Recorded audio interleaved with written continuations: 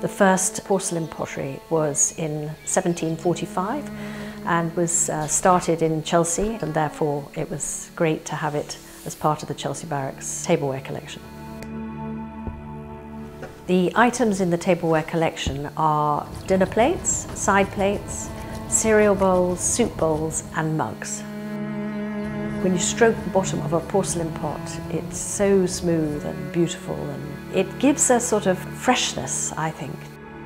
I love the fact that you start with a lump of mud, and within a few almost seconds it turns magically, like a spell, into a mug or a bowl. It's a completely magical experience.